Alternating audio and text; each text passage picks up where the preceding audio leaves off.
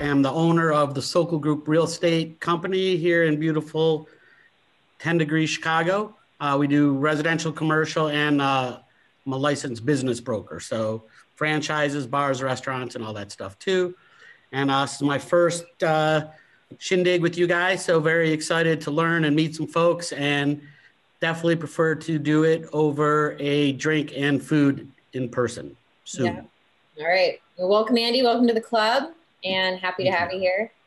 John, you spelled your name all funky, but John, it's your turn. And there you are. You're off mute now. Okay.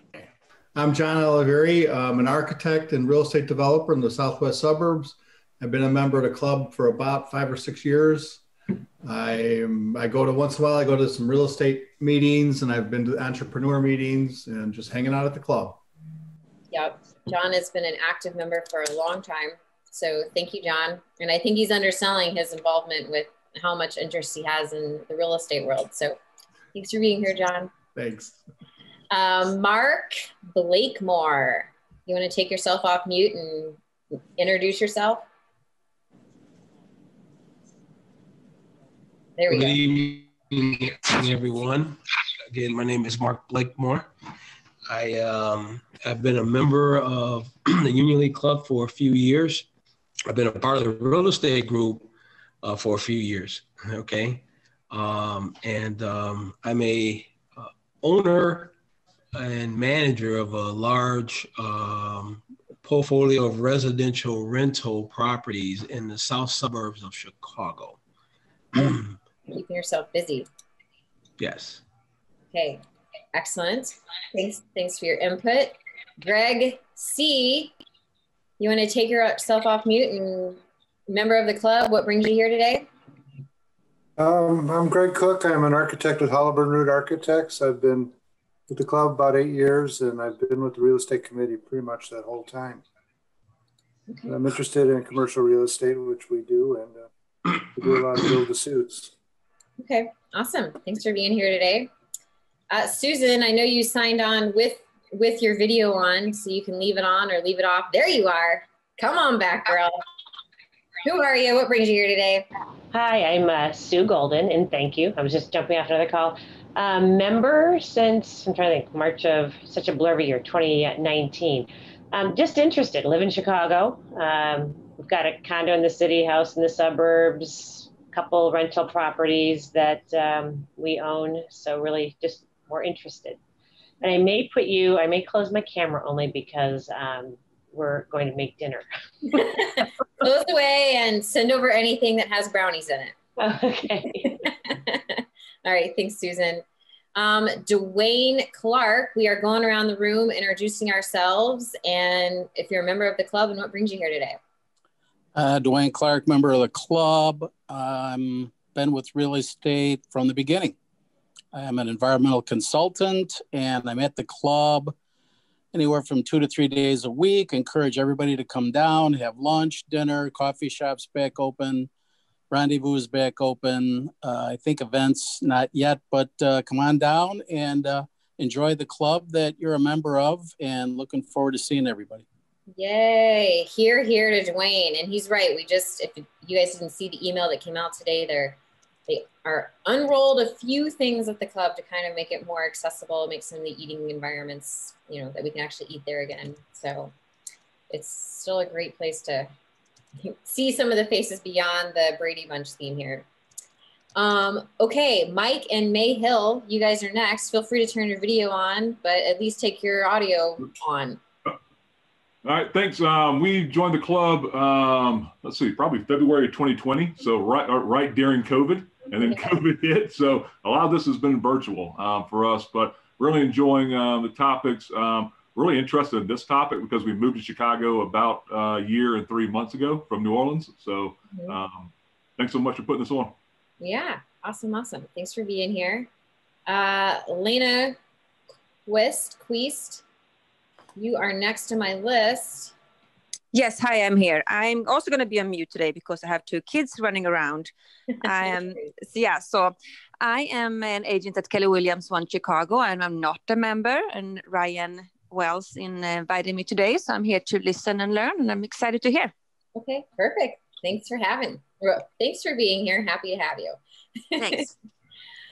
Tina M., you've got this lovely work from home environment on your screen here. It's your turn next.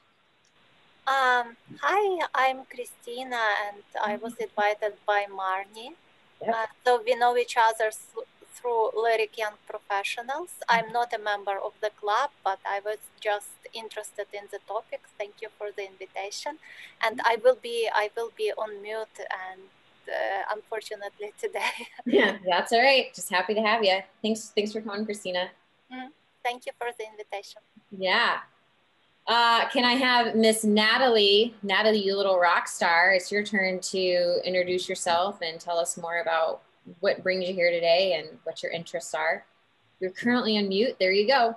Hey everyone. Hi Marnie. My name's Natalie Schmulik.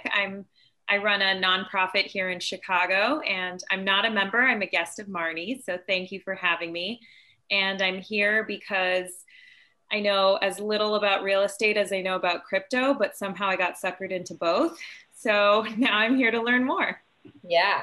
Well, and Natalie, she's kind of underselling herself as well. She was featured last year as with the top 10 people that you should know in Chicago business-wise, alongside some pretty big names, as well as the name of her. She works in the food industry and helping food products like make it to the next place. So if you've seen any of our folks on Shark Tank, they most likely had some kind of starting at Natalie's incubator. So they're doing good work here in Chicago. Next up, RD. I know you're on the phone, but it's your turn to give us your lowdown on what brings you here and what's going on. Hi, I'm RD Yant. I'm a business transaction lawyer at Kaplan, Saunders, Valente, and Beninati. I'm a former chair of the real estate group and a former board member. Great. Thanks for being here, RD. Next up is Janet Johnson.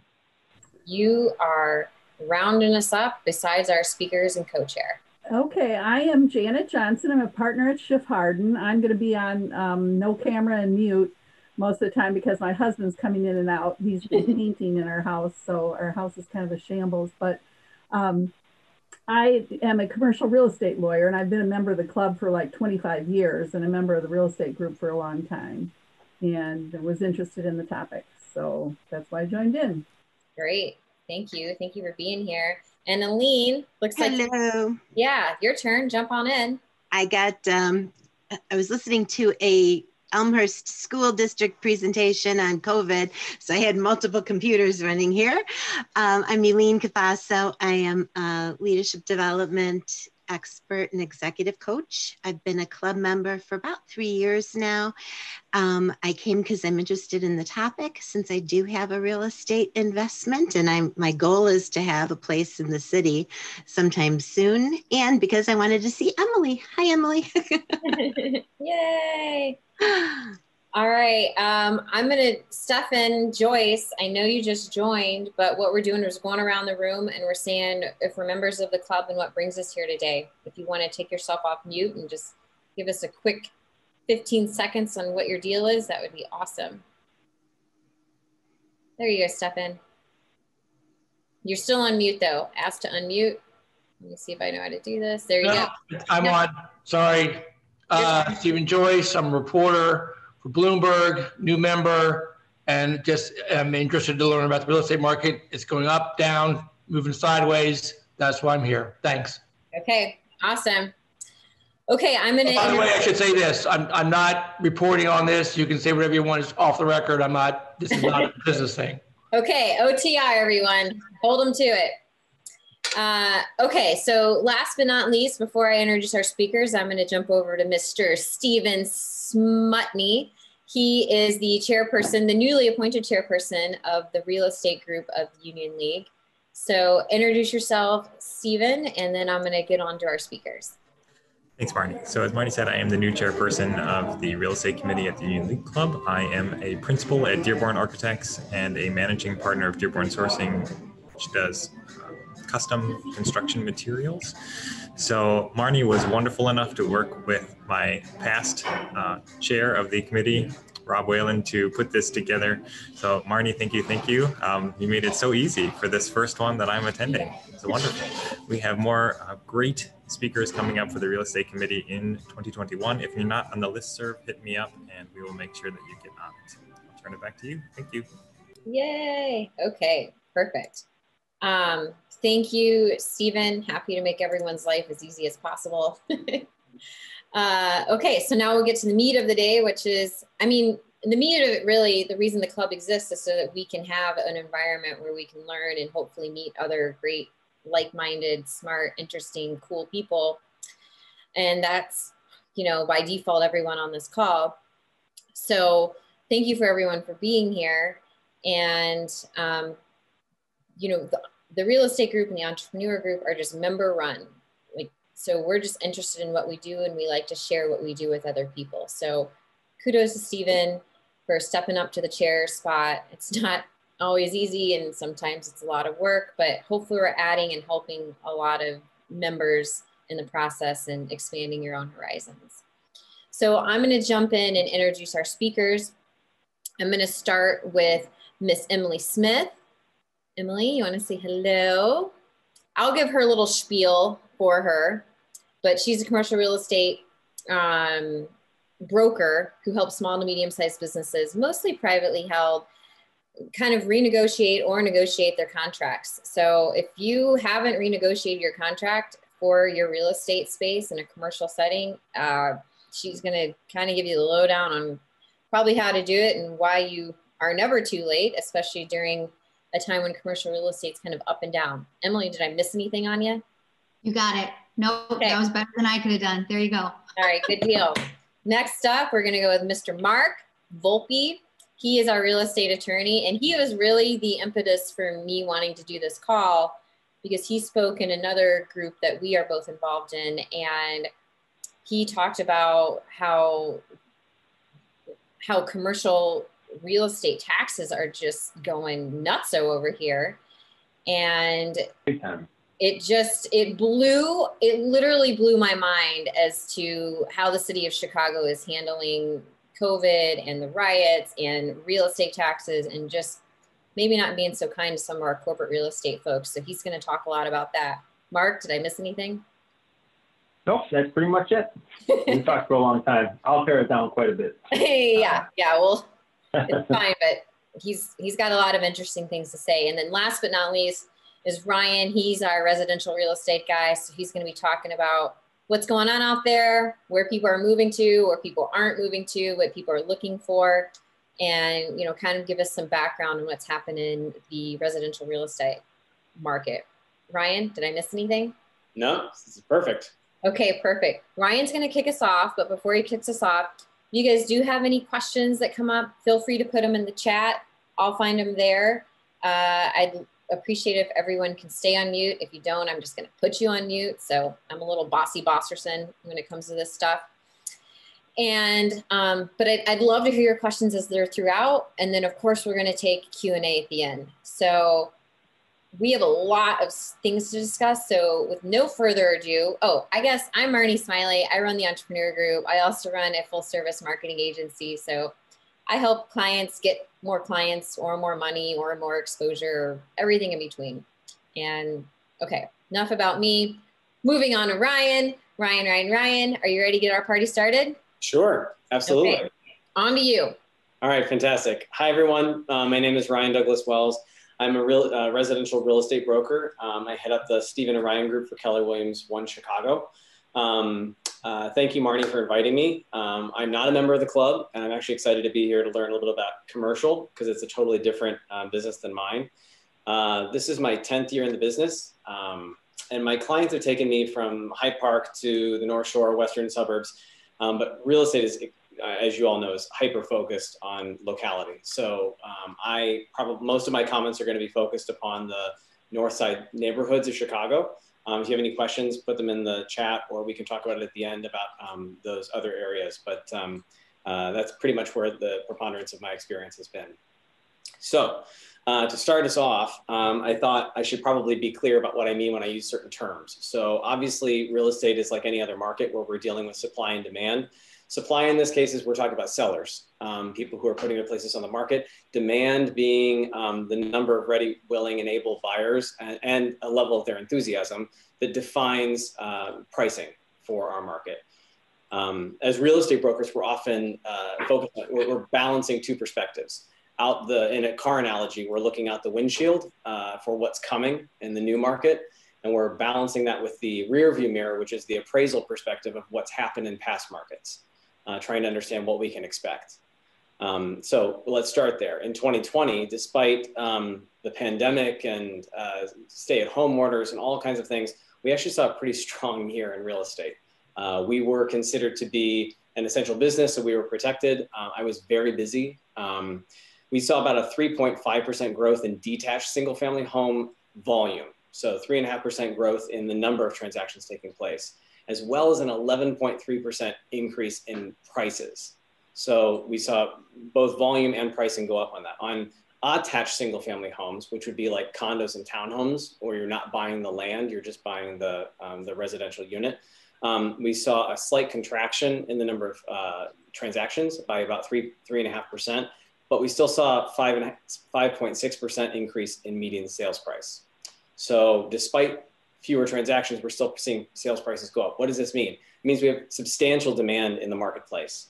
The Case-Shiller report, which indexes home values across different cities in the country to compare us, so put us at about a 5% increase in their index home price for Chicago. Now, what's important about that is unfortunately what I'm not mentioning with that, which is that we were like 18th out of 20 for the major metropolitan areas that Case-Shiller tracks. And we've been this way. We've been in the lower quartile on this, lowest quartile on this since I got into the business. And like I said, that's been about 10 years. Why is that? Well, we saw about a 30% contraction in home values after the 2008 crash. And we've been steadily growing our value back since 2012, which was kind of the bottom of the market. The financial health of the state and the city does play into this. I hear from clients a lot, especially clients moving to Chicago, concern about whether their property taxes are going to go up, because that's most homeowners assume that they're going to get hit with this at some point when they're trying to fill budget holes. So that has, I think, in some ways put a negative pressure on that growth and recovery. When we look at 2020 versus 2019, what we see is some market leaders in Edgewater, Lakeview, and Westtown. Lakeview was the attached single-family leader. So in a sense, condos and townhomes transacted about 7.4% growth in total transaction count.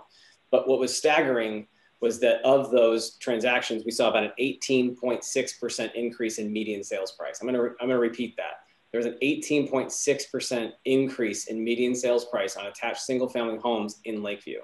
That's extraordinary, especially during a year when we were all sheltering in place and sometimes. Westtown showed the highest growth in terms of the detached single-family. Again, this is where you're buying the land. This is like a traditional home, a house, I should say. In that case, we saw a contraction in the total volume by 4.5%, but we also saw a growth of 5.6% in pricing. More significantly, we saw about a 20% reduction in market times. So prices are going up, market times are really low there. Whereas like in Lakeview, for example, even though they saw about the same amount of increase, we saw about a 9% increase in market time. So it took longer for sellers in Lakeview to find their value, even though it was higher than it was the year before. People always ask me, and so I always throw this in here as kind of like an anecdotal piece of information, but home sales were about 96% of original list price. So sales price compared to original list price, you got about 96%. So unless you're really not pricing your property well, you can expect very close to list when you go to negotiations. Absorption, let's talk about this because this is a big metric we use when we try to understand the interplay between supply and demand. Generally, we measure the amount of inventory based upon what we know about demand by how many months supply we think we have. In December, CAR, the Chicago Association of Realtors, reported the lowest number we have on record, which was 1.9 months supply. This speaks to our overall trend in real estate, which is that we do not have enough inventory to satisfy the demand. Now, bigger question, what is going to happen in 2021? Well, the Chicago Association of Realtors convened its 2021 Market Outlook forum earlier this month. And some of the key takeaways that I've been focused on are the following. Specifically, with respect to rental markets. The performance of a rental market is going to depend heavily upon how we handle this pandemic and the vaccine rollout. Moody's reported a substantial decrease in the consumer confidence index in real estate. That can be reversed if we can get the vaccine out to the widest population as quickly as possible. I think people will feel much more confident about real estate in that instance. I'm consistently, anecdotally, I'm seeing 1 to 2 months free rent advertised for rental market, either re-signing your lease or new leases. The incentive is usually higher for new leases. Rental price growth was the slowest it's been in 9 years last year. It only raised 1.4%. And that's because the rental price for properties in Chicago is high. The average for a 1-bedroom is about $1,700, and for a 2-bedroom, it's about $2,000. That's expensive. I mean, that's the equivalent of owning a $300,000 to $400,000 property in terms of a mortgage. Also, interestingly, the data from the National Association of Realtors suggested that we have this narrative that people are like fleeing the city. It's not exactly true. The data suggests that people are moving from downtown, but what they're not doing is they're not going out to the suburbs necessarily. What we see is they're converting from a renter to a buyer, which explains a lot why my volume was up so high last year. So people are absolutely moving out of downtown, and we can talk about the negative impact on the Gold Coast, the River North, and Streeterville markets. But essentially, a lot of them are converting to buyers because they're tired of paying such high prices for rental quality apartments. The largest share of home buyers continues to be 25 to 34 years old. So the millennial group, and they account for 23% of all buyers. So almost a quarter of buyers are millennials. And this is going to drive a lot of the real estate trends going forward. This group is much more sensitive to affordability. So we're going to look for an uptick in lower to middle income or middle priced home sales, not the luxury market necessarily to explode, but that middle to low price point. So the first time home buyer. Hey, Ryan. This group, yes. Hold on. What's considered that luxury price point break versus like a middle in Chicago? That's a good question. So when I say low to middle, I'm thinking like probably 300 to 500 is the meat of that market. Above 500 to let's say 750 is kind of a transitional point, and then above 750 is really more of the luxury market. This group has been hit by a perfect storm of financial factors. They've seen 2 major financial crises in their lifetime, and they are crippled by student debt. They have the most student debt of anybody we've seen in this country thus far. And now we have COVID-19. So you've got folks coming out of college and all of their training programs, getting their first home or their first jobs, their first couple jobs. They're hit with multiple factors. So I would expect to see from this group, as I do when I work with them, they're much more interested in affordability and quality. They want flexible floor plans. They want to be able to work from home, as most of them have now experienced that that's the case. So the open floor plan, which was so much the thing in vogue in the early 2000s, is some people actually want more segmentation so that they can work from home. I need an office space. Me and my partner might need an office space. Outdoor spaces. So we're going to be home a lot more as we get accustomed to this new reality. I hear all the time from clients like, well, there's COVID, but we assume that this is probably going to happen again in the future. So outdoor space becomes more important now because if we're living at home all the time, where are we going to entertain ourselves? And the few people that we're allowed to bring in. And then condition. Nobody wants to take on a project. So I'm telling all of my sellers, like, get ready. We have to paint your place. You have substantial equity. Your prices are higher, but the buyers are no longer tolerating just anything you put out there. It needs to look good. This group is also less likely to overextend themselves. So financial sensitivity within this group is big. They've seen financial crises, and they know that they can happen. So they want to be very much within their budget when they're purchasing for the most part. This also adversely affects the 8008 MLS group, which is River North, Gold Coast, and Streeterville, along with the Loop. Because down there you've got high rises, and high rises represent high population density. And you're looking at elevators where you're in close quarters with your neighbors and or restricted access to get out. And then high HOAs. So this kind of combines to be more challenging in terms of marketing. The millennial group is substantially less interested in a high-rise situation. Therefore, we're seeing vast upticks in inventory for Gold Coast, River North, Streeterville. These are the areas where, and I talked to all my broker colleagues, I've got a listing down there right now. It's like, okay, we just need to prepare our sellers to be patient because this market is going to be tough for that area. Lastly, Ryan. Sorry? One more minute. Perfect. I've got one more chunk left. However, all that being said, historically low interest rates and a recovering economy are what going to drive this, this new market. So the chief economist for Realtor.com is estimating mortgage rates to be between 3.2 and 3.4% for 2021. I mean, I've had car loans higher than that. So buyers will be incentivized to get into the marketplace because it's very cheap to borrow money right now. Nationally, we're looking at a median sales price increase of about 5.7%. And sales growth, the total volume of transactions, up probably about 7%. So for all intents and purposes, I'm very bullish on Chicago's residential market. And I think it's going to be a very busy and very competitive spring. Whoop, whoop. Okay. If anyone has any questions for Ryan, you know, I'll take one now. Otherwise, hold your peace until the end. Anyone? Anyone? All right, Ryan, thank you so much for giving us that breakdown. It's a lot to cover. It's a lot to take on, trying to talk about Chicago real estate. Yet I still tried to make you do it in 10 minutes or less. So thanks for taking the challenge on.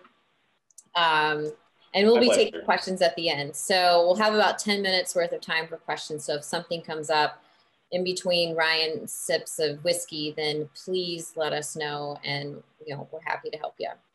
But now we're going to move on to Mark's portion of the presentation.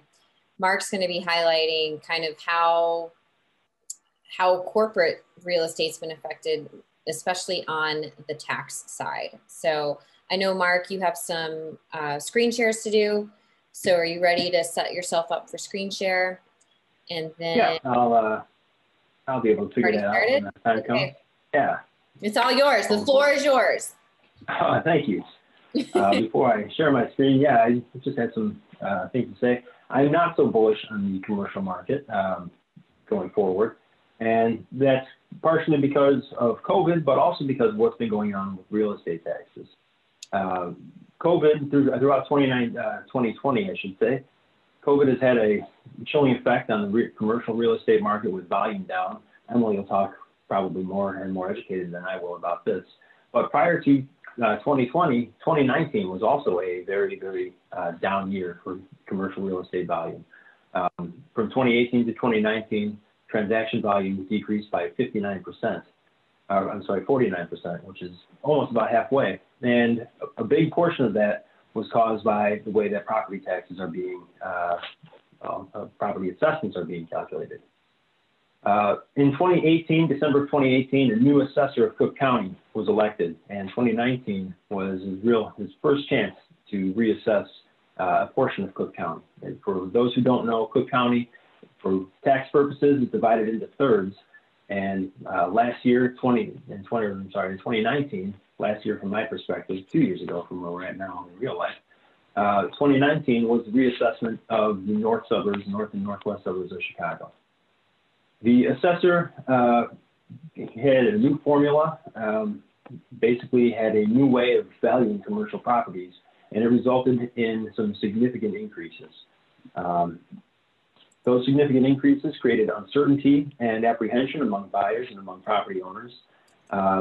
They gave way to rising commercial values for tax purposes, but not in the real marketplace.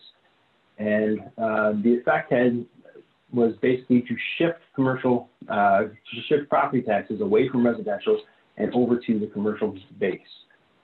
I have just share my screen quickly here.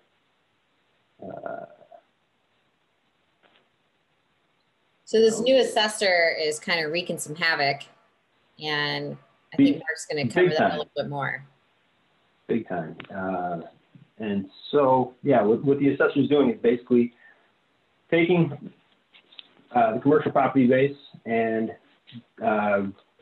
cranking up the taxes on it, essentially. So what we saw, I took a sampling, which is Maine Township. Properties are divided into townships, 38 townships within Cook County, Maine Township being one of them. And in 2018, prior to it being reassessed, you see here, there was a breakdown of about 71.9% on the residential portion and 28.1% on the commercial portion. When the assessor reassessed Maine Township, he shifted it over and he increased commercial property values by an average in the north suburbs of around 75%. As you can see here, when he made the initial revaluation, residential properties did not go up by anywhere near that same metric. So there's a clear shift from residential properties to commercial properties, which would have the effect of increasing taxes on commercial and away from residential, AKA voters. That was the first step. Unfortunately, the assessment is only the first step in the assessment and property tax process. There's a Cook County Board of Review, and their sole responsibility is to adjudicate property taxes. And what they found was that the assessor's methodology that he was using to value properties was a little flawed. So when they went through the appeal process, most of the commercial property owners who were hit with 3, 4, even in some cases 5 times their previous values, which would have necessarily increased their taxes by 3, 4, and almost 5 times what they were previously.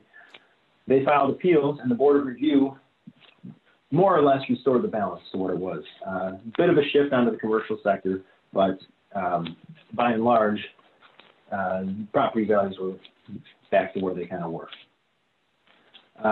That at this point, that's ancient history because COVID came along and changed everything.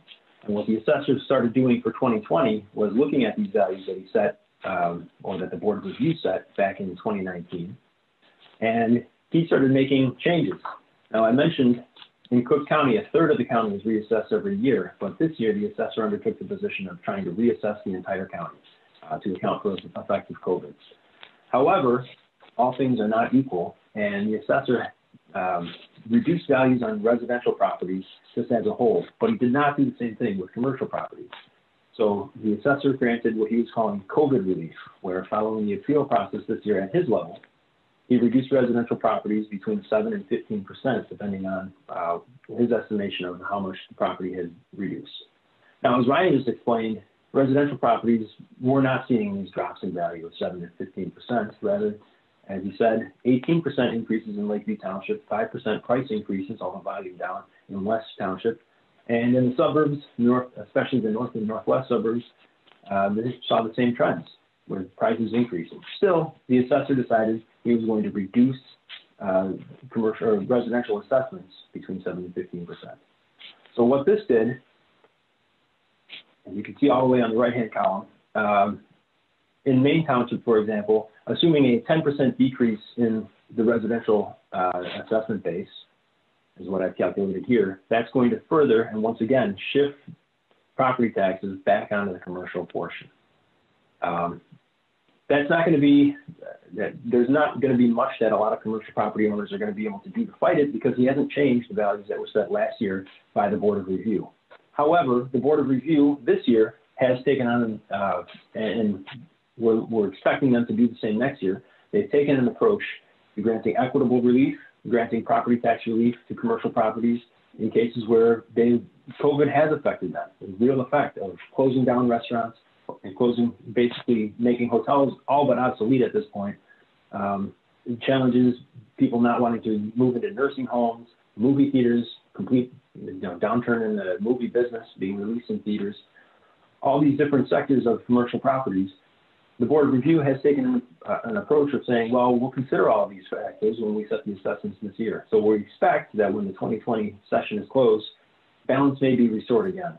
However, it also may not be. Now, certainly warehouses, grocery stores, gas stations, things of that nature, they're not going to have the same they're not facing the same challenges as movie theaters, hotels, and restaurants. And so they may not, there may not be much relief that they can get. So when everything is said and done, there's likely will be a shift back onto commercial properties on a whole. Now, what we expect to see for 2021 is what we anticipate is the assessor has been waiting for a couple of years now to get his hands on the city of Chicago. 2021, this year, will be the reassessment of the city of Chicago.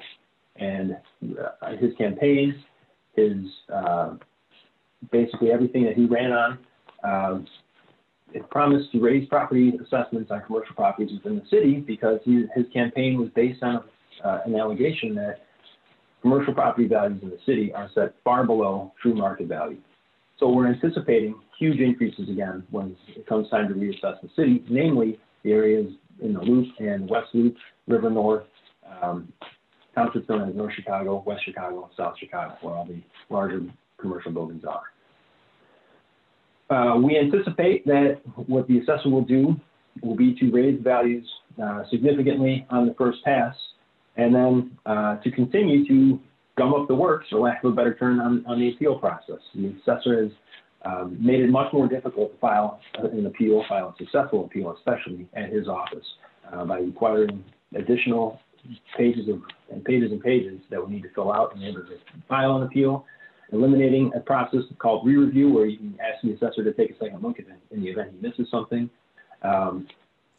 and just taking more of a much more conservative approach to valuing property. So we anticipate going forward that the assessors will continue to increase values in the city. We've seen it in the South, although to a lesser degree. 2020, I guess I should mention, is the year that the South and Western suburbs are being reassessed.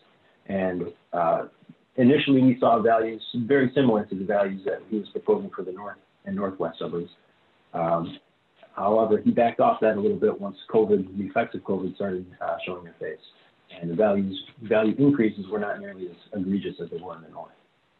Still, we expect that the city will be hit very hard, and it will be more essential than ever to file appeals.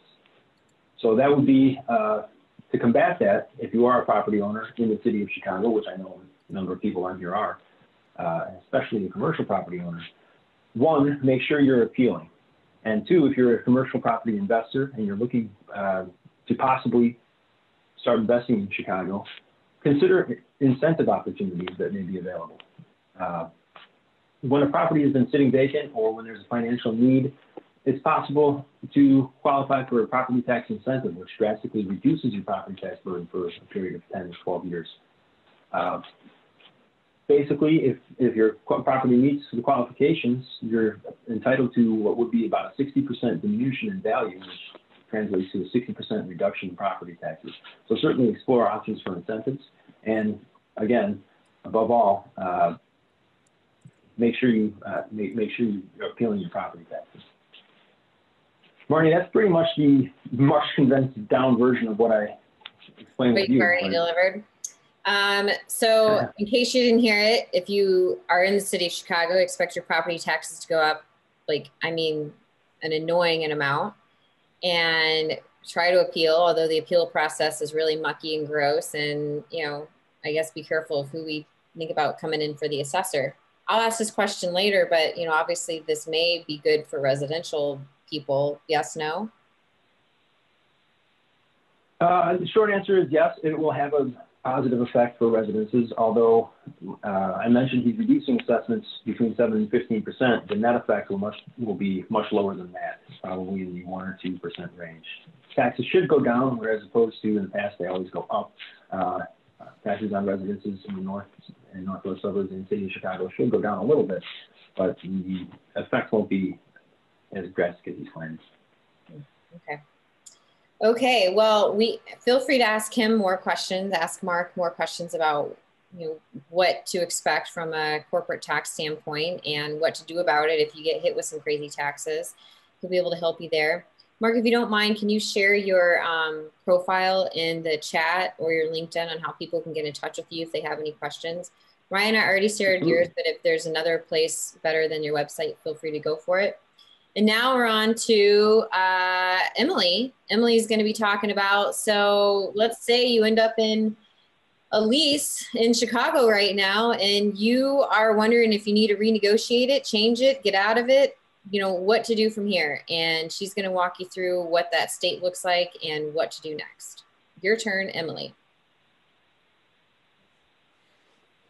And right now you're still on mute. Yep, got it. There we go. Okay. Thanks, Marnie. I appreciate it. Go for it, girlfriend. All right, I'm going to share my screen here. I just put together one slide for everyone to keep it very, I'm going to kind of from a very high level of kind of what's going on, because I know my biggest pet peeve right now is there's so much noise, right? Especially with like real estate, it's a different headline, like different day, right? So I'm just trying to be very transparent. And like Marnie said, we want to really have a conversation. So if you have questions, just put them in the chat and Marnie can poke in and let me know. But a lot of what Mark has said is true, and it's terrifying, right? And so we've been preparing for this, you know, for the last 18 months and underwriting deals and stuff and positioning our clients and trying to provide as much shepherding as possible. So that is the doom, right? Is this is hanging, especially downtown. So I represent privately held companies, as Marnie says, with all of their real estate needs. So we do office and industrial, we do acquisition disposition, but I'm focusing on simply office today and mainly like downtown office, because I thought that would be most relevant to this group. So kind of where are we at today, right? So as I mentioned, there's a ton of noise. You'll read a different headline every day, office is dead, this and that.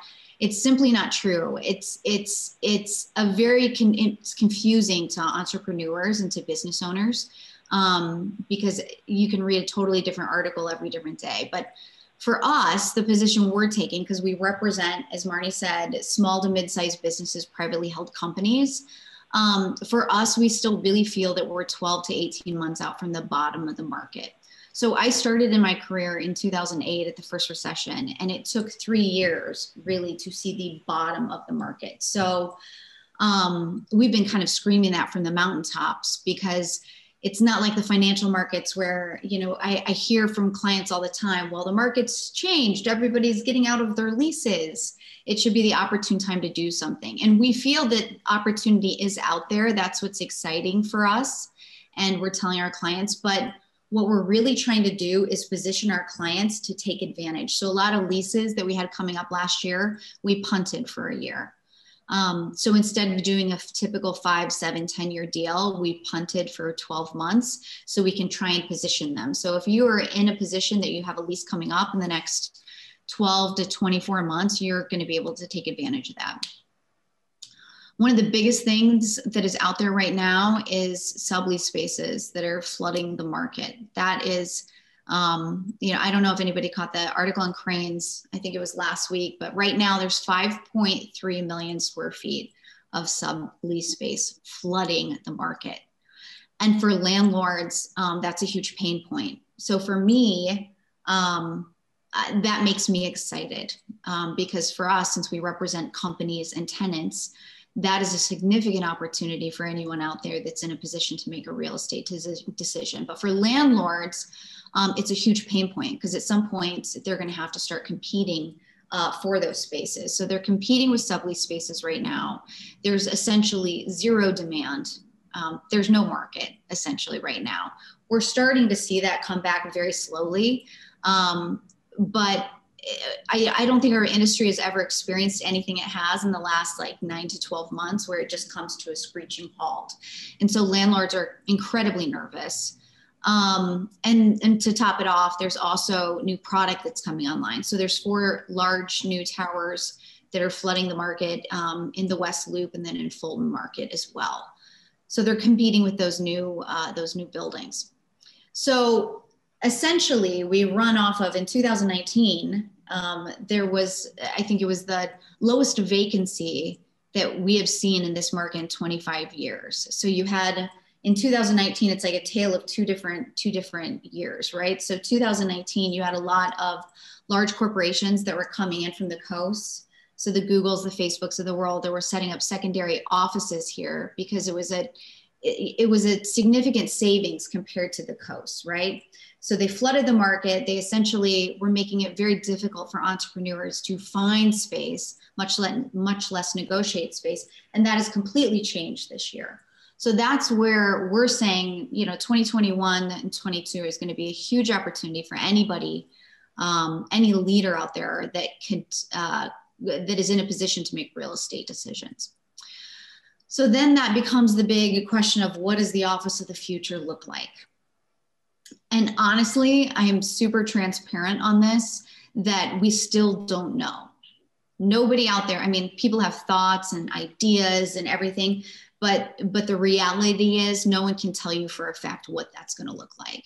What we're seeing and what we're hearing a lot of is, and we're excited about this because we were challenging our clients to rethink about how they're using their office space pre-COVID. So the fact that this is a big trend right now, we're excited about it because we like the hybrid work model where people rethink about how they're using their office. It's going to become more meeting space, more collaboration space, instead of necessarily having a desk for every person that's there. And that is what everybody's trying to figure out right now.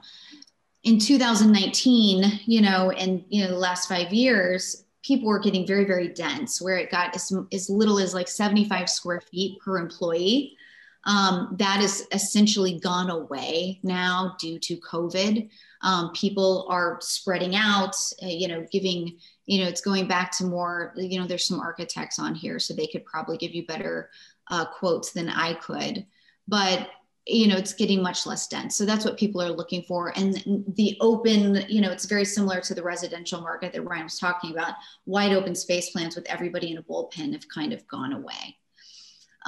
So what a lot of our clients are seeing, because we represent, like I said, privately held companies, we're talking to CEOs, CFOs, COOs, hundreds of them on a monthly basis. The majority of them have said, everybody's coming back to work. That is what we're hearing. It's very different from maybe the, large corporations of the world, but for us, that is what we're hearing. They are having a very difficult time onboarding new talent and recruiting people. They just don't feel bought into the culture. And now that the vaccine, is rolling out, it gives them a time frame to plan from, right? So the majority of them are talking about going back in June if they're not already back yet. But they are excited about the opportunity to find, to make it more efficient, the office space, and really rethink it. But every company is different. So again, this is not like a blanket strategy for everyone, but that is what we're hearing from our clients. So let's talk about like the opportunity. What Marnie was saying is, where is the opportunity here if you are a business owner and you have a lease or in a position to renegotiate your space? We really see a tremendous amount of sublease space as an opportunity. I can give you a quick example of that. So I just recently closed a deal for Condé Global. They were a growing company, regardless of the pandemic, they were still growing. And, they were evaluating direct space versus sublease space. We found this amazing space.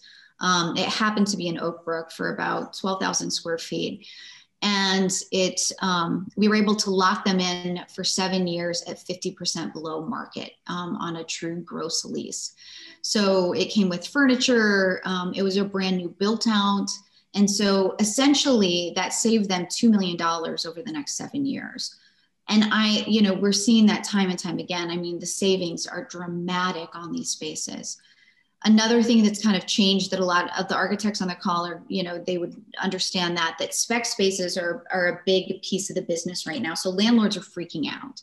And so what they're doing is throwing as much money as possible into these spaces, because everybody has been holding off on decisions, getting spaces ready to try and attract tenants and employees back to the space as soon as they're able. So that is a big trend right now. And previously, 2019, if you were a tenant looking at a spec space, they would demand a 7 to 10 year deal, and landlords have completely backed off term at this point in time. So a lot of the spec spaces we're looking at, landlords are willing to do 1, 2, and 3 year deals just to get people back and in the space. So there's some huge opportunity there. Most of them are brand new spaces, ready to go, furniture in place. A big thing is that we're working on right now is early lease restructures. We still feel that we're a little too early for this. So if you can hold tight, please do so. But you can start working on these as, in the next, I think 6 months would be a really good time frame. As soon as those landlords start to really feel the pain. I mean that as of November, the REITs reported that 96% of tenants that were occupying space were still paying their rent. So they haven't felt that pain of tenants necessarily leaving the building, the market, and off the rent rolls yet. So that takes time for those workouts to occur. So once that happens, those early lease restructures, even as far as 4 years out, if you're sitting in a lease and you have 4 years remaining or a termination option, you can leverage those things to get significantly better terms. Low risk right now, a lot of landlords are backing off securitization. So security deposits, deal costs, if you will. So they're backing off some of that just to attract them, which is great. And so essentially, all in all, it's just going to be a lower cost of occupancy is going to be what we're seeing over the next, we're calling it 36 months. So if you're in a position to do those, then it's a great time to just have that conversation. That's really it. That's all I got. Okay. Well, I mean, I think what you have to share is pretty significant on especially if you have property in the downtown area, or if you have never had property, or I guess if you're trying to get office space, not property.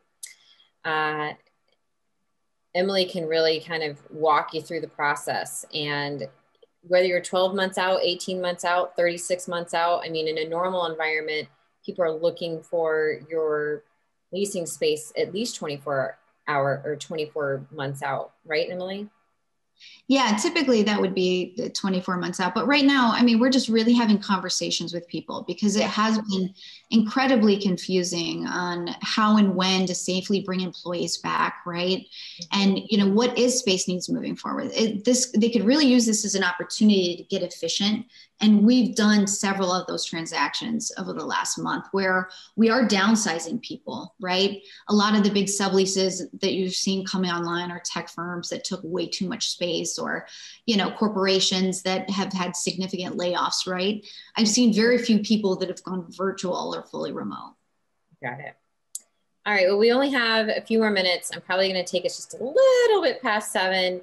But for anyone who has questions for Mark about, how not to get screwed in your corporate tax, for Emily on how not to get screwed in your, leasing, and for Ryan on how to get the best deal or placement for a home, they are all yours. So does anyone here have any questions, comments, things you'd like to ask?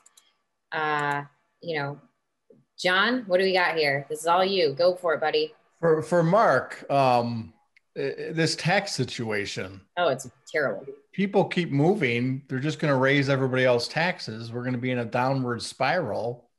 Do you see any end to this, or do you see anything that could happen that could change this?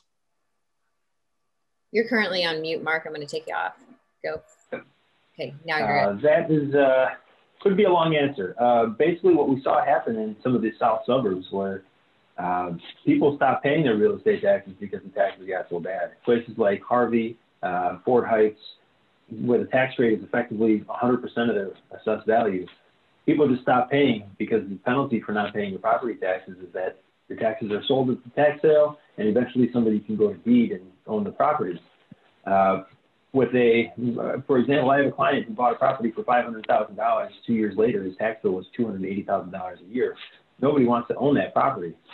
There's no incentive for him to pay. There's no, real risk of him not paying. And if things get bad, that could be where the northern suburbs are headed. However, right now, it's still more than worth it to pay your property taxes to hold on to your property in the vast majority of the county.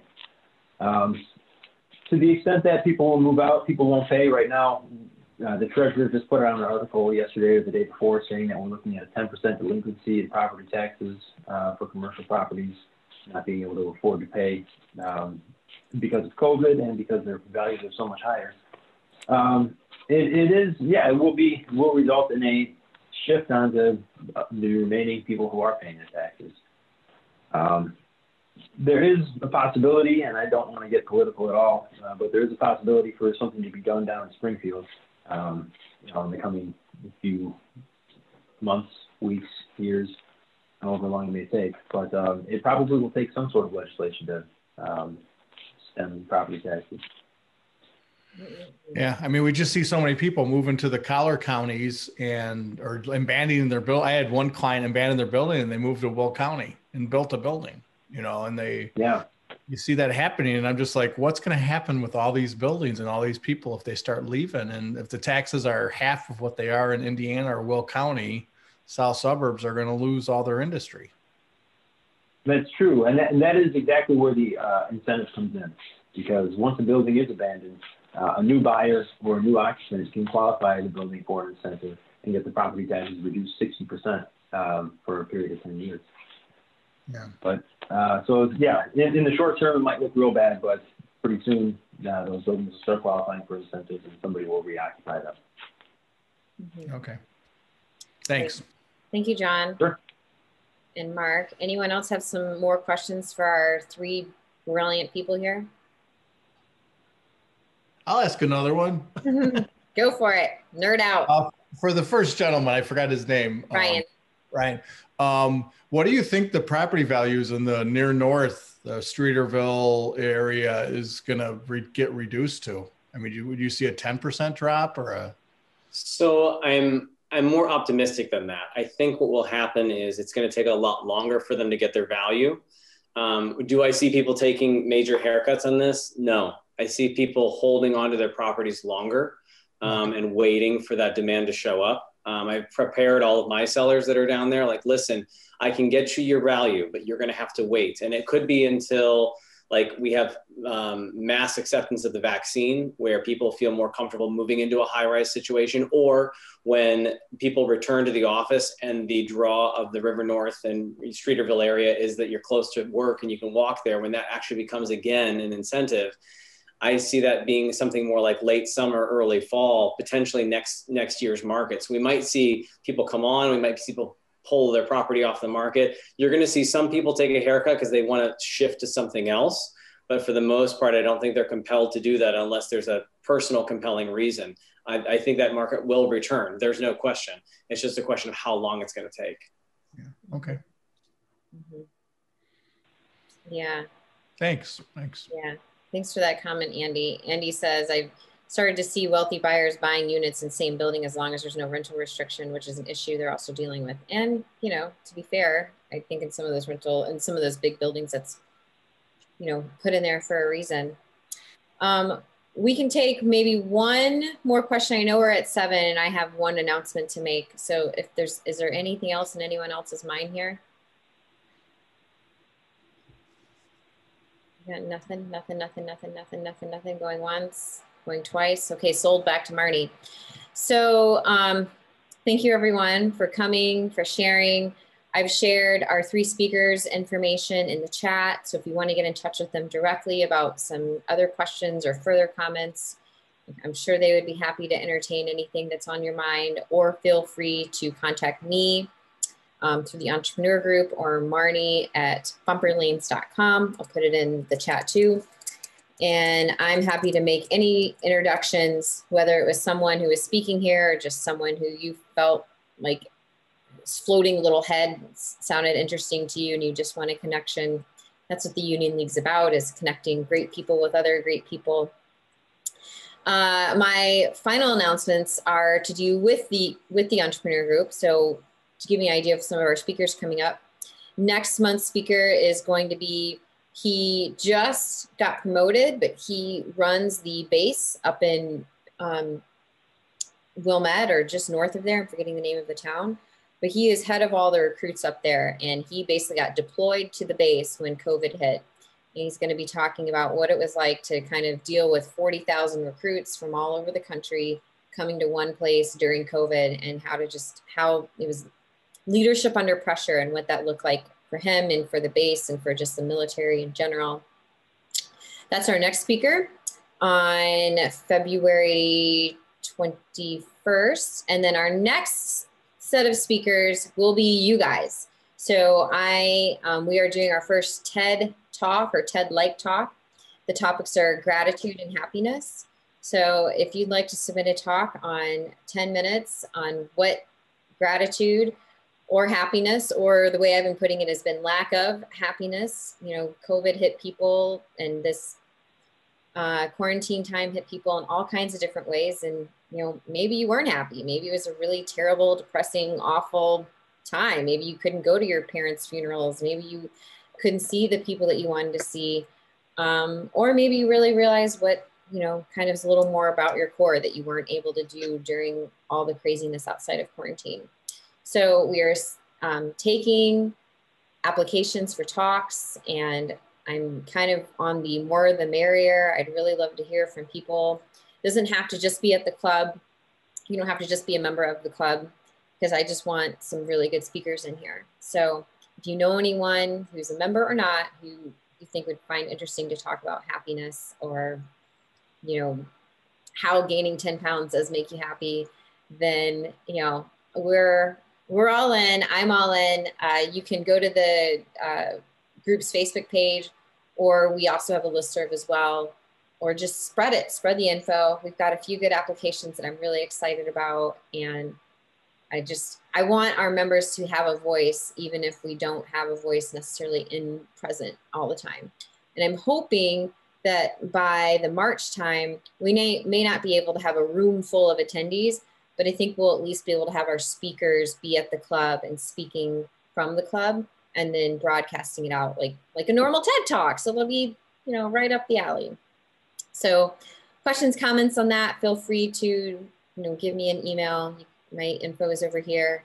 Otherwise, I think we're going to close it out. Thank you to everyone who came, and thank you so much to Emily, Ryan, and Mark for sharing your great knowledge. And once again, if you guys want to hear more about their great knowledge, feel free to contact them directly or me, and we'll happily connect you. That's Thank you, it. everyone. Meeting is adjourned. See you guys. Thank you.